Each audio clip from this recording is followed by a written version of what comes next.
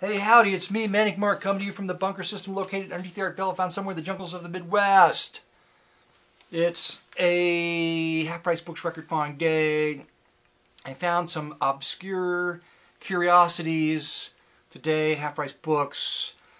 I've got a couple of stories. First, I'm just going to start by running this little snippet of video, which many of you have probably already seen. But I'm going to play it again. It's Herman the Pug. There he is, Herman the Pug. He's running around. 11 weeks old. Came over to visit Hoover, the Wonder Pug. It was Herman and Hoover Day here at the White Villa. White Villa? That's the wrong place. So, the next thing is, here's a quick snippet of the sculpture. It's finished. There it is. It's called the Jiffy Pop Jiffy Pop plant. Thanks to Van, who made the suggestion for the name. I'm going with it. If I ever sell the place, you'll get 10% of the proceeds subdivided down somehow so that it, never mind, okay. And then my wife gets some credit for coming up with the foil ball idea. Put the foil balls on the end of it, really capped it off. People think I'm going to be communicating with aliens and whatever, and maybe I, why do I need an antenna? I could do it now without one. Okay. Other people, I'm afraid of other people coming over and like taking the foil balls, like, hey, we can take these to the scrap yard and make $1 million. They'll just steal the foil balls right off the Jiffy Pop plant. Okay, go on. Right to the records. Half-price books. 50-cent bin. Most of these came from the 50-cent bin. Come in, and all the records are clean and they're stacked up and they're neat and tidy. I'm like, oh, they just kind of did some stuff, went through, and there's a guy looking through them. He's not looking through them on one of the little red chairs with wheels, which I prefer. Sometimes I would sit down just on the floor, but he's on his hands and knees, like, and he's one of those people that's just looking for the titles on the spine. How he can see that, I have no idea. The little tiny type, and all the records don't have them. Okay, so I'm like, well, okay, I don't think I go all the way to the other end. I don't think I'm in his way, and I'm doing my flip through thing. There's a stool right there, with the red stool with the little wheels. I get on it, I'm flipping through, and he keeps coming over, and I'm like, oh, well,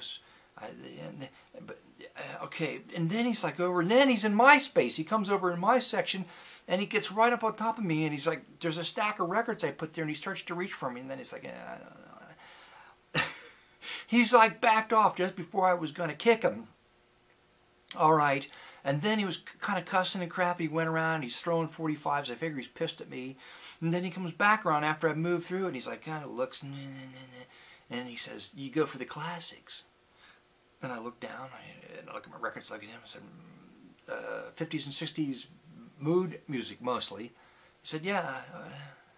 And then he got up and he left. Okay, that was the story from Ass Price Books. It's Bobby Scott, the amazing Bobby Scott, 108 pounds of heartache. At 37 pounds of heartache, I say that's enough. I do not want a single pound, not even a half a pound more than 37. That's about all the heartache I can handle. Tiara. It was just a weird cover. The Pied Piper is going to be some kind of like easy listening vocal group. I'm probably going to hate it, but I picked it up because why? The cover was so weird looking. Thing I can't pronounce. By the Young Lovers. Now you might think this isn't very good. The cover's kind of neat, and the record might not be any good, but I remember I've got it. I think there's a couple songs though that are kind of cool. Tambourines, Green Tambourine's not too bad. Now here's something I found that I couldn't really believe that I found on Tiara. It's another budget record, but it's Mr. Bongo. It's the Wilson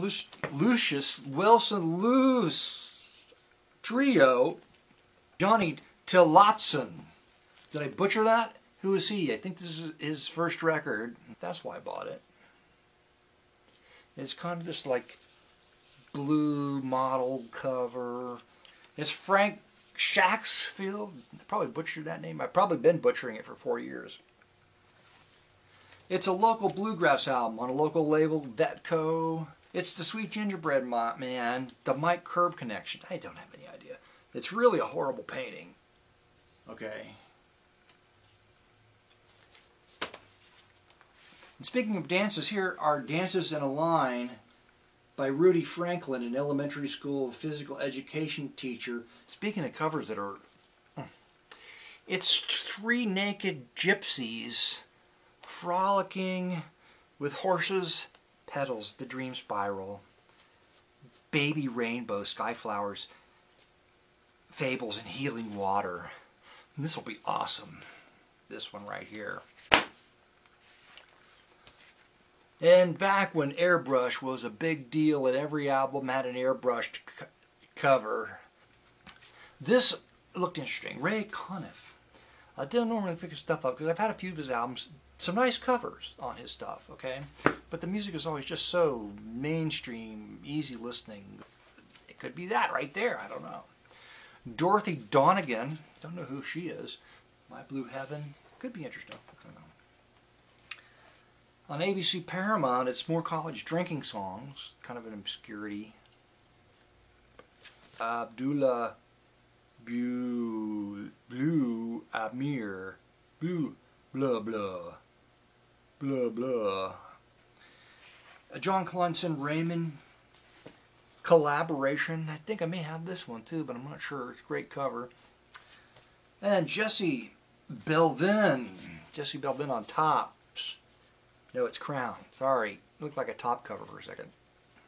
A little bit more money than if it was higher. It was in the top bin where it cost a little bit more money. But it's a super cover. Look at that guy's face. Yeah!